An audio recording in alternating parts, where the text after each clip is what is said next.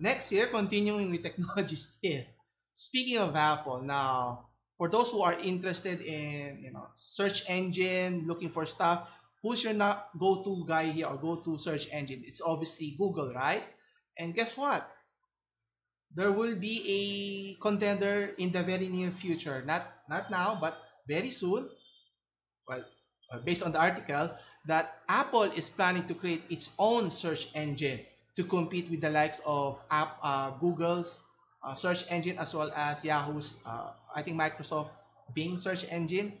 So if you look at this closely, Apple is trying to dominate the world in terms of providing different facets, diversifying their product line, not just in terms of mobile phone, laptops, its ecosystem of its experience. Now it's trying to branch out into in the application form with its issue with Microsoft, with Facebook.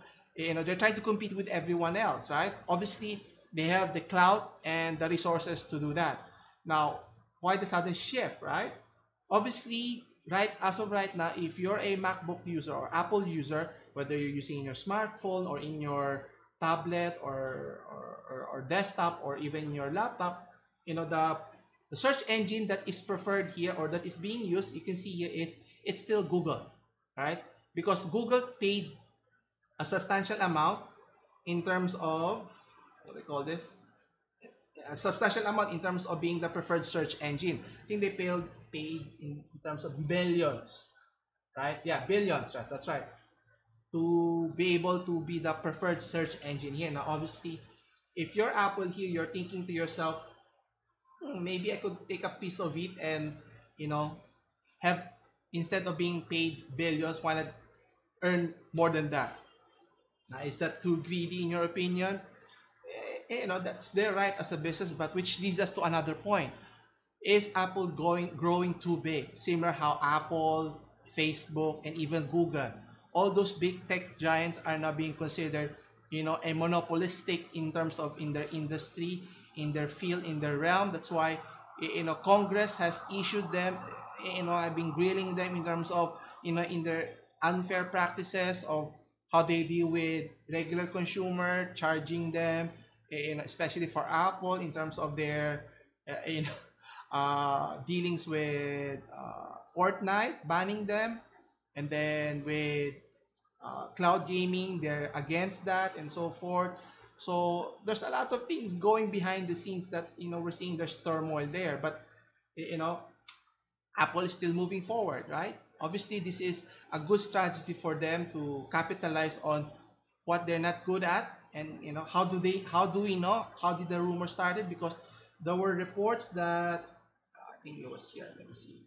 There were reports that yeah, there were job posting regarding search engineers, so which obviously it's a big hint that companies like in this case Apple is looking for people who has the technical background to be able to create. How do you create a search engine here? Okay. Now, obviously, Apple is still years behind or even decades. They have a lot of catching up to do, but with enough resources, with all the backing from the company, I think they can compete with Google here. Obviously, competition is better, but at the end of the day, Apple, what will they become? In terms of their product offerings.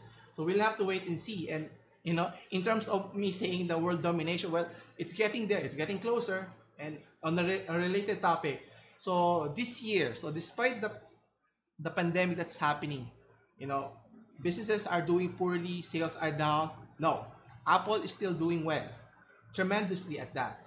In terms of they still plan to release their latest flagship phone, which is the iPhone 12 later this year.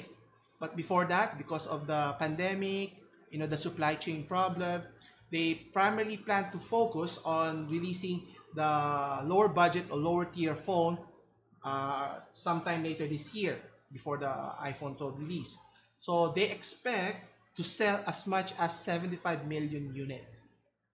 So that's very, I wouldn't say promising, but that's very optimistic, right? So meaning they've already projected that there is a demand for their product. So in terms of expenditures, they still expect people to spend, you know, hundreds or even thousands of dollars for their product.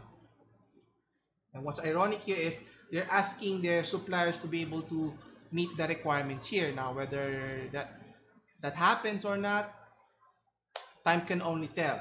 And they not only plan to release the iPhone, the latest iPhone here, also the lower tier iPhones, a cheaper one technically, which would have 5G wireless technology, as well as different sizes and so forth, and other products such as the iPad Air will be released also later this year, and Apple Watch as well. So something to look forward if you're an Apple lover here.